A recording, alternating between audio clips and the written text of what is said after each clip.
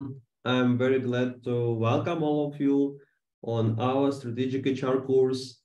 And today we have class number 1 about strategic HR model. So we are going to talk about what does it mean to be strategic? What's behind that? Why strategic is different from just operational or just usual HR, right? And the course, what's in it for you? If you want to participate in this course, what will you take? First, the ability to take leadership role in HR. If you want to be HR director or senior HR, no, whatever, like head of recruitment department, head of total rewards or anything, you need to know about strategic HR. Willingness to develop HR strategy in the company. If you have this task, you'll need to know the information. You need to have tools to have the approach, the process. And that's why we will receive this during the course. Then the ability to communicate with the business in the same language, because business always think about strategy, about financial results. And in HR, we usually talk about people, right? So when we take strategic approach in HR, we are starting talking the same language business use.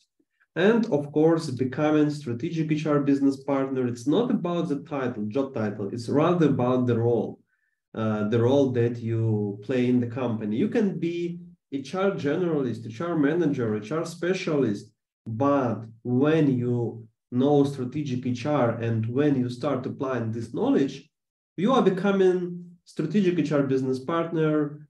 It could be in every HR role, right? So in every HR job. It's rather how you act than what's written on your organizational structure. Okay, so the course website is following, it's SHRM, and course program consists of perfectly developed 8 classes. Today, we are starting from strategic HR model, and then we will talk about strategic HR management and the strategic role of HR. Then we will learn how to develop HR strategy, starting from HR audit and running some HR surveys, and then, of course, creating the strategy. And then we will learn specific strategies for different HR directions, like organizational development, improving company effectiveness, engagement and talent management, reward strategies, and international HR. So this course covers like everything in strategic HR and everything about HR strategy. And our today's program, our class program is about HR concept. We will learn what it is and how it works, HR architecture, the context of HR work, how HR affects the company's business, ethical component in HR work, which is very important, and HR in small companies. That's our plan for today, so let's start. Let me introduce myself first. My name is Mike Pritula, and I have 17 years of HR related experience in different industries. It was bank first, Alpha Bank, which is now Sense Bank. Then it was media company, TV channel actually. It was STB channel within Starlight Media. It was game development company, Wargaming. Then it was teeny startup, but now it's kind of middle-sized company. It's Preply, it's international marketplace for tutors for like different languages, not only languages, but also skills. Then Ideals, a B2B SaaS company. And I started to develop my first HR strategy. It was at Starlight Media. I was deputy head of HR and I needed to help my boss to develop the HR strategy. And I started learning about the HR strategy, different templates, approaches, examples, and everything. And we developed, I think, 3 or 4 HR strategies at that time. At Wargaming, I helped Total Rewards team to develop Total Reward strategy and implement Total Reward strategy. And I was responsible for the biggest offices 3 offices of the company that took about half of the overall staff, right? So it was like kind of 2,000 employees. Then, of course, at startup, which is Preply and at Ideals, I created HR strategy, and it was from the scratch because before I joined the company, there were no HR department, just a recruiter in Ideals and then Preply, and I developed HR strategy, and then I was responsible for implementing HR strategy. So that's my experience, and now I have my Microtalk Talent Academy, which one of the biggest talent academies for HR people, and I also HR advisor for PeopleForce, the all-in-one HR system for every kind of a company. And in my work, I always use best practices. I learn from them. I learn different studies and researches, and I share this information with my students, right? So my knowledge is backed with all this knowledge and researches and models and everything. And our course also have homeworks that will help you to try this knowledge and apply them to your company and receive the feedback from myself. And for all your homework submission, we will issue a diploma for you with your name and with a course name. And you will be able to attach this diploma to your LinkedIn profile, which will look perfectly. And we issue our online diploma on the top platform, which is used by so famous companies like Google, like Zendesk, Harvard University, and others.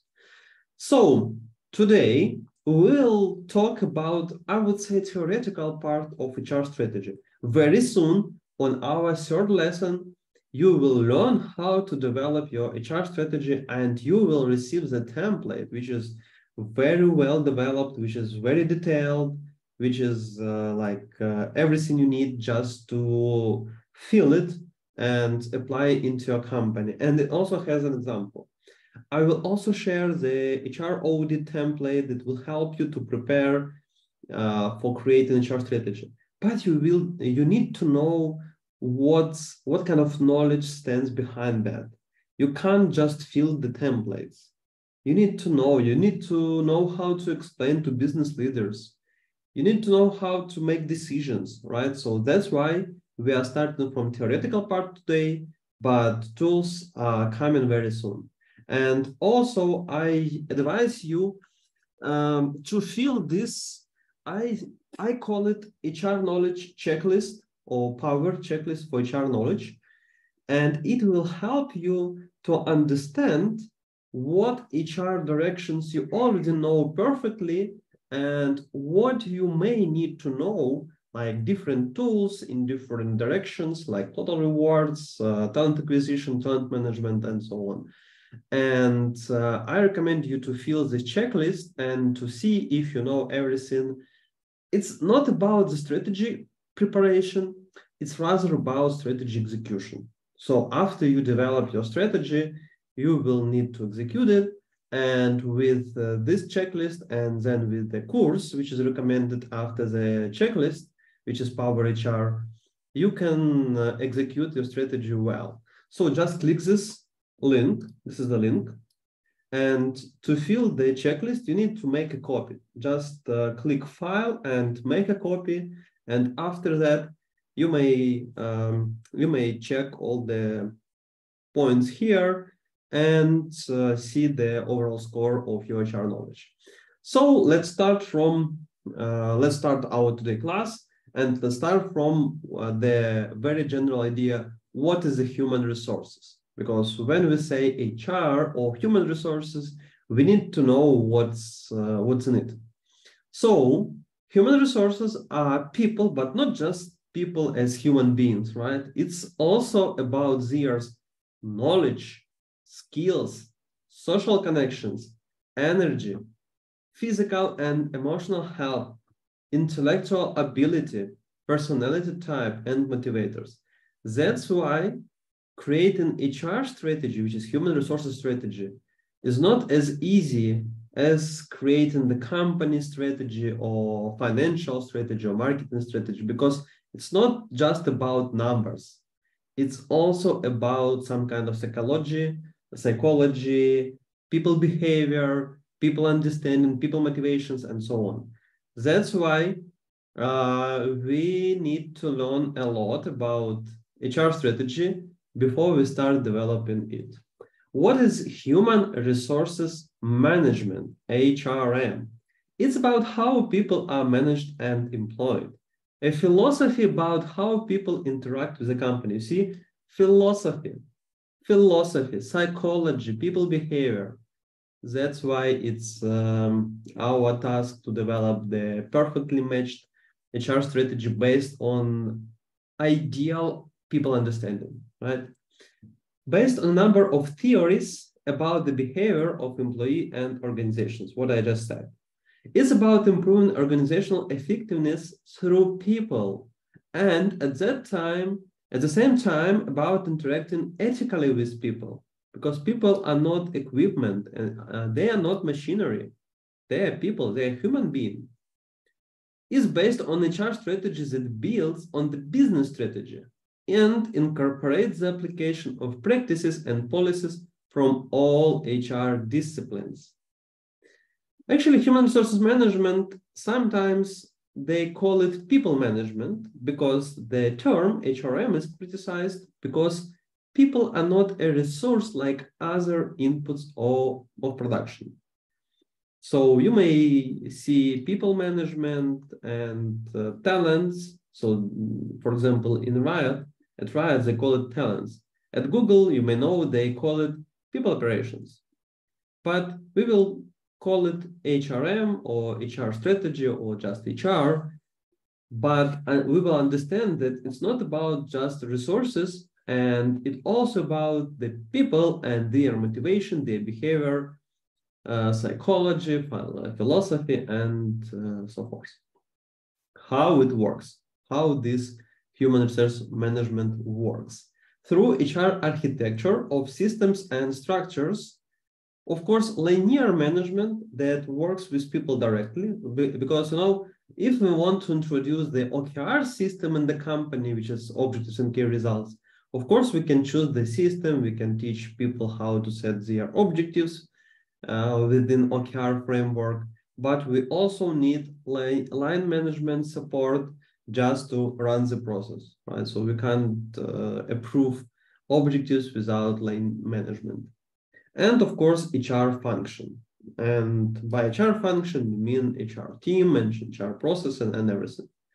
So this is an example of human resources architecture, right? So it's human resources management, which stands on HR philosophies, and then a lot of different HR strategies, policies, processes, practices, and programs, which are influenced by internal and external context. And of course, which consists of different directions. So we have so many different directions in our HR work. And in this course, we will try to cover everything, right? With HR audit checklist, with HR strategy template framework, and with specific classes that target specific HR strategy or HR direction, like organizational development, talent management, rewards management, and so on. Okay, let's continue. The concept of HR management, initially based on philosophy drawn from a set of theories created by the psychology of human behavior. You know these theories, you know these psychologists, right? Like Maslow, Gersberg, Daniel Pink, which is a recent psychologist. Includes elements of strategic management, of course, because it's based on company strategy, and actually human resources management is part of business management. So of course, it's also about management, about numbers, about finances, about business, not just about people. Elements of human capital management and industrial relations. Objectives of HR management. And this is very important for understanding, because sometimes you'll see people talking about just people. I mean, HR professionals, they talk about people, they care about people, which is very important and obvious. But it's not just about people. It's people working in business, because the business purpose is to generate the revenue and to generate the people value growth, right? Not people, company value growth. So objectives of HR management is to support the organization in achieving its objectives by developing and implementing human resources strategies integrated into the business strategy. And we call it strategic human resources management. Promote a high performance culture, ensure that the organization has the talented, skilled, and engaged people it needs.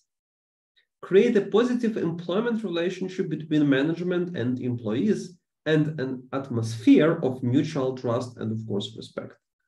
And encourage an ethical approach to managing people. And again, you'll see this word ethical again and again, because it's very important to be ethical.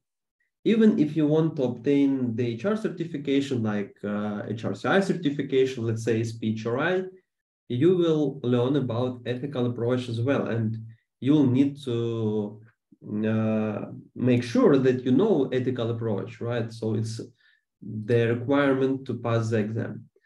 HR philosophy: human resources policies should be integrated with strategic business planning and used to reinforce an appropriate or change an inappropriate organizational culture. Human resources are a valuable source of competitive advantage, especially in our nowadays business, which is intellectual business, right? So the biggest companies like Apple, Amazon, Facebook, and Tesla and other, they rather like intellectual business. Of course, for example, Tesla, they produce cars, but it's not just the cars. It's a very well developed cars with some kind of artificial intelligence, which is developed by people and programmers, of course, and they have much more programmers than I think any other car company. They can be most effectively utilized through mutually agreed policies that encourage commitment. It fosters a willingness of staff to act flexibly in the interest of the adaptive organization's pursuit of excellence. That's what HR philosophy. Theoretical basis of HR management. HR management has a strong theoretical base, and you'll see like, I know, dozens of different theories, and of course, publications and books and everything. And you may just open TED playlist on YouTube and see so many people talking about something in HR philosophy and HR psychology sphere. So it builds on the theory of agreement and motivation, as well as other theories of organizational behavior. Fundamental theories for HR management. Theories of motivation, which is very important. Actually, we talk about motivation very often in HR, right? Theories of engagement. I would say engagement replaced motivation, because we now measure engagement more often than just satisfaction or motivation, right? So kind of Gallup Q12 survey we use very often comparing to just general satisfaction survey. Other theories of organizational behavior and resource theory. Theories of motivation. Motivation theory, especially expectancy theory and goal-setting theory, explains the factors that influence employee behavior in the presence of goals. And actually, presence of goals is very important, and that's why OKR is spreading so quickly and so well adopted among the most successful companies nowadays. The theories are used in HR management to manage engagement, rewards, and performance management. I would say the most important directions that has direct influence over employee performance and as a result of company performance. Resource theories. Resource theory states that companies' competitive advantage is achieved if the company's resources are valuable, they are unique and expensive to replicate, like being a competitive advantage for the company, right? Because as a, you may easily copy any technology. Nowadays, one company develops something and then it's quickly copied by another company. But people, it's hard to copy. And this example, which is very funny, how Elon Musk dismissed so many engineers from Twitter and Meta hired them and started Threads application, which is now a competitor to Twitter, right? That's why you see, I think it was difficult for Meta to run kind of Threads application as a competitor to Twitter without these engineers that already know how to run this kind of business. That's why people is competitive advantage and is everything for the company. HRM plays a major role in ensuring that human resources meet these criteria. Social exchange theory, which is the next one, talks about people feeling an obligation to thank those who have done them something good. That's why company introduce so many benefits. That's why company builds perfect offices, take care of employees, focuses on employee experience. Why? Because they know if they give something to people, people will return based on social exchange theory.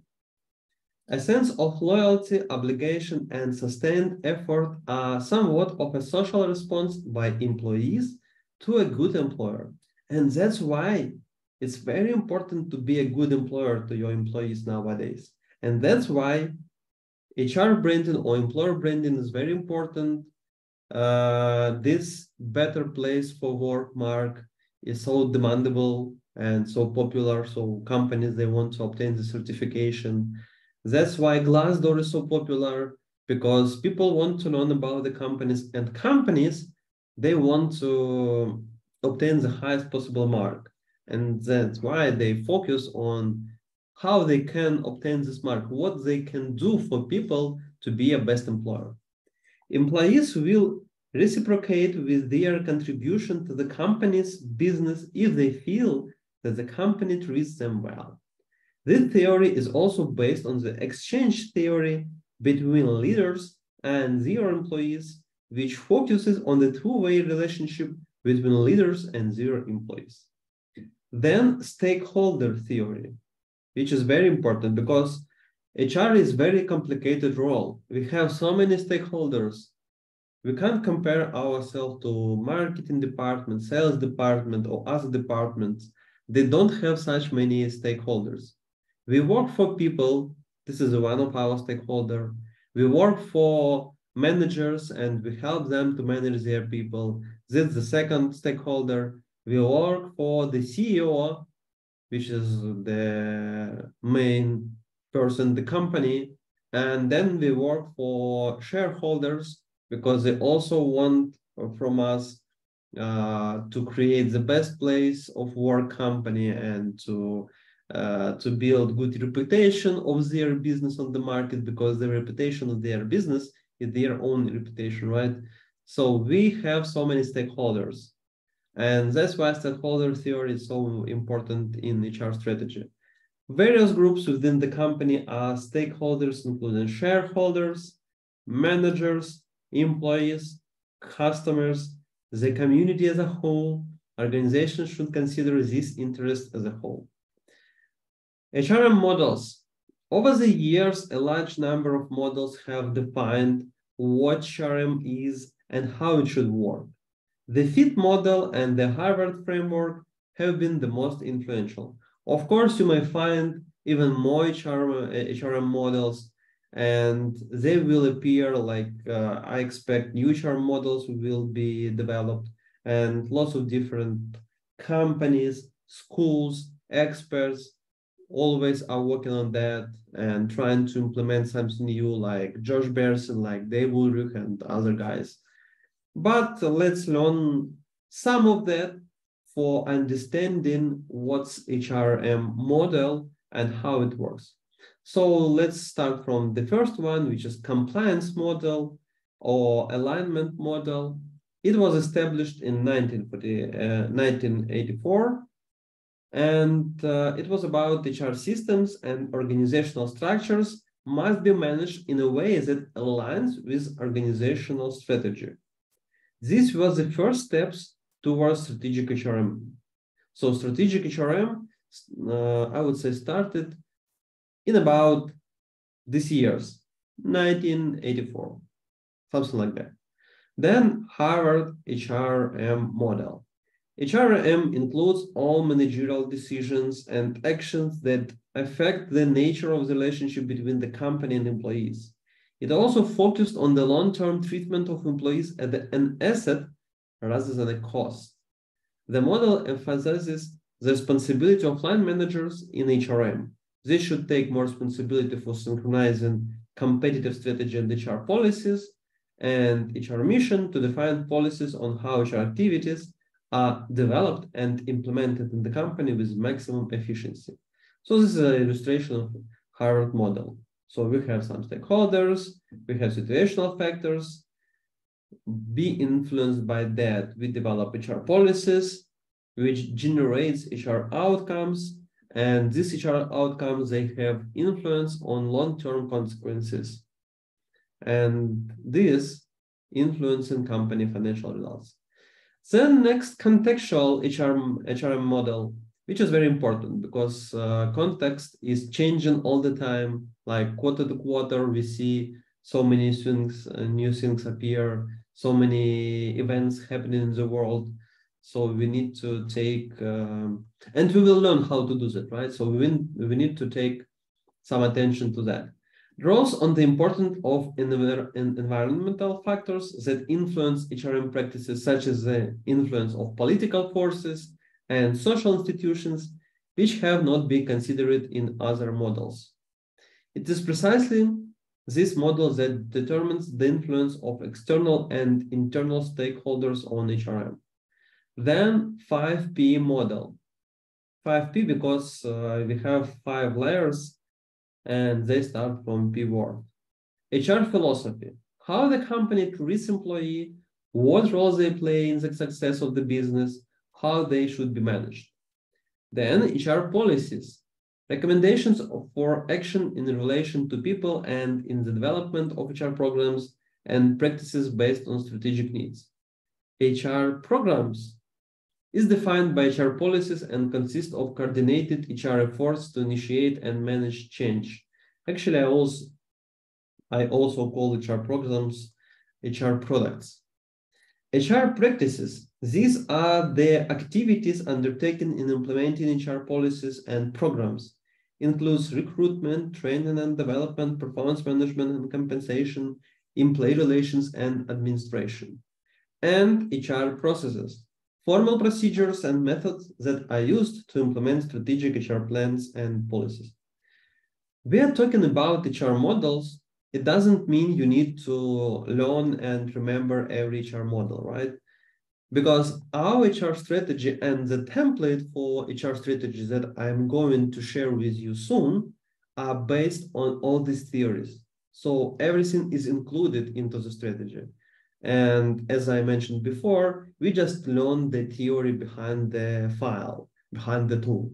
So we just exploring some new information, some basic approach to better understand how HR strategy is developed, why we have something in HR strategy, because you will see that, for example, in HR strategy, we have HR mission. And if you don't know why we need HR mission in HR strategy, then you can't answer your business leaders why you put HR mission, why it's important. Let's delete it. Or why you start from company culture in HR strategy. Is it HR strategy document or company culture document?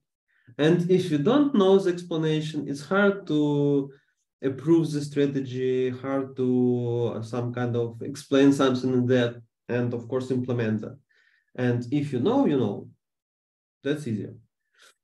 Next model, actually, I like this model because I like when we combine business and people. Hard and soft skills model introduced a distinction between hard and soft versions of HRM. Hard focuses on the calculation and business management of human resources in a rational way, like any other economic factor. And soft focuses on the basis of human nature, based on communication, motivation, and leadership. So these were HR models, and HR management today focus on the fact that HR needs to be strategic and business-based to create value for the company. And it went through a number of different trends like human capital management, engagement management, talent management, competency management, electronic human resources management, high performance, performance management, compensation management, so on. Now we are in the phase of AI approach in HR, and it will be replaced with other trends. So it's very important to know all these trends and again to take consideration of this into HR strategy. Human capital management. These are the knowledge, skills, abilities, and capabilities of employees that are capable of adding value. Views them as asset that can be invested in through their acquisition and development. Emphasize that it is necessary to evaluate the contribution of employees to measure the effectiveness of HR practices that are used to manage people. And this later evolved into HR analytics. Human capital consists of intellectual capital, its employee knowledge, social capital, knowledge available through external relations, and organizational capital, knowledge that is stored in the company in databases, instructions, and so on. Human capital is based on finding answers to these questions. What actions create value for the company? What skills do we have? What skills do we need now and in the future to achieve our strategic goals? How are we going to attract, develop, and retain these skills? How can we create a culture and environment in which employee learning meets both their needs and the needs of the company? How can we find, retain, and effectively utilize the knowledge gained within the company? So these questions are very important, and it's also very useful for your company, for yourself, to try to answer them. Strategic human resources. The company's decision to integrate HRM into the business in such a way that human capital is maximized to achieve the company's strategic goals. And it's about systematically connecting people and companies. What's strategy? And next lesson, we will learn what's the strategy in general. And we even will learn how the company develops the strategy. Because the way the HR develops the strategy is quite similar to the way that company uses when company develops the company strategy.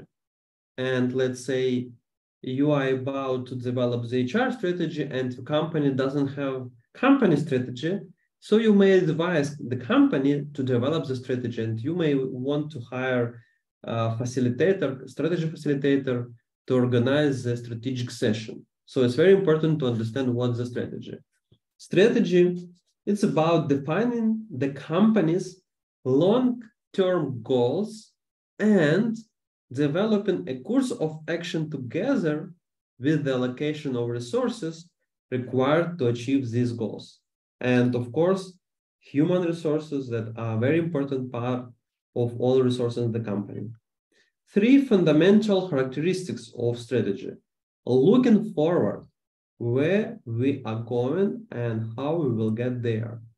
A company's capabilities are determined by its resources. The strategy aims to achieve strategic alignment between different functions. Purpose of strategic HR management.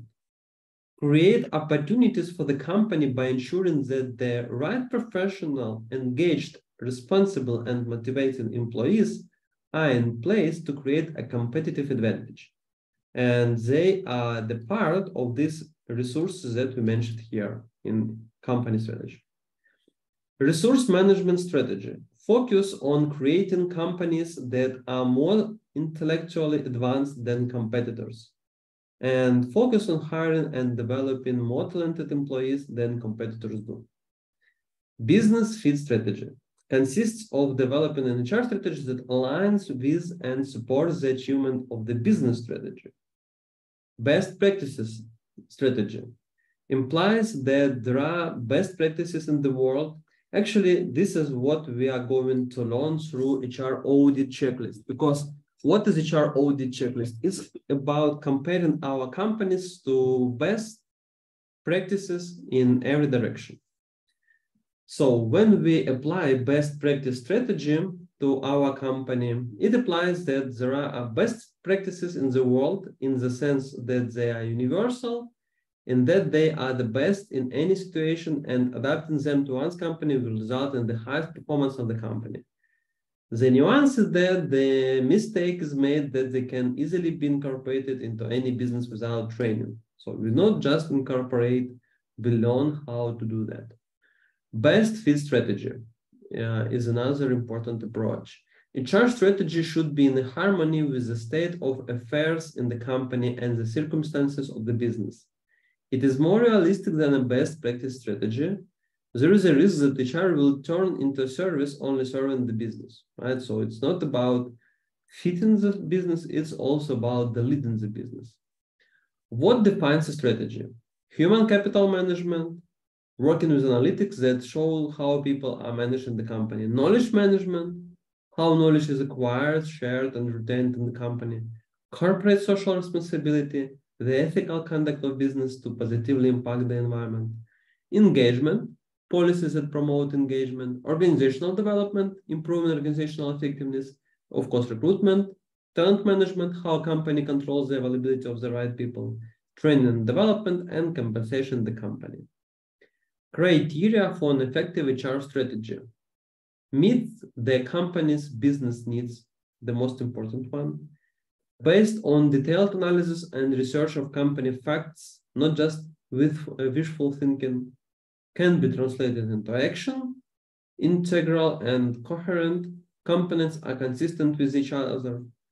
Takes into account the needs of managers and employees and other stakeholders. The ethical part of HR. First, it's about equality. Treat all employees equally, providing them with identical employment, training, and development opportunities. Procedural justice ensures management is fair, consistent, and transparent, as per Adams and Leventhal. Distributive justice. Distribute rewards based on contributions and fulfill promises to employees. Natural justice. Set clear standards and rules, provide feedback on performance, and give opportunities for improvement before disciplinary action. Employee engagement, consider employees' views on decisions that impact them. Worker welfare and commercial advantage, balance the welfare of workers with commercial benefit. Job security, strive to provide as much job security as possible. Healthy and safe environment, prioritize the health and safety of employees and strive to minimize stress. Work-life balance, promote a harmonious balance between work and personal life. And protection against harmful practices, guard against bullying, harassment, and discrimination in the workplace. This is the ethical part of HR that should be taken into consideration. Now, HR in small companies. Startup, which is the beginning of every company, right? Owners fulfill the role of HR. No HR at all, not formally. Flexible roles, focus on hiring. Crown company, more needs to be delegated, higher the importance of people in the business. Someone is appointed as a person responsible for HR. Owner may decide to outsource HR role, such as recruiting, and seek advice from consultants. Focus on creating policies and procedures, solving point problems like skills shortages, turnover. Consolidation, assigned as a full-time HR person responsible for implementing HR practices. Focus on recruiting, and talent management. And established business, a fully-fledged HR department is created, usually starts with an HR generalist with a set of assistants. Actually, at every company development stage, I recommend to develop the HR strategy. Even if you are the CEO of the company or the COO, Chief Operating Officer, you may want to develop the HR strategy. It's just to better align human resources or just people within the company strategy. Now the homework.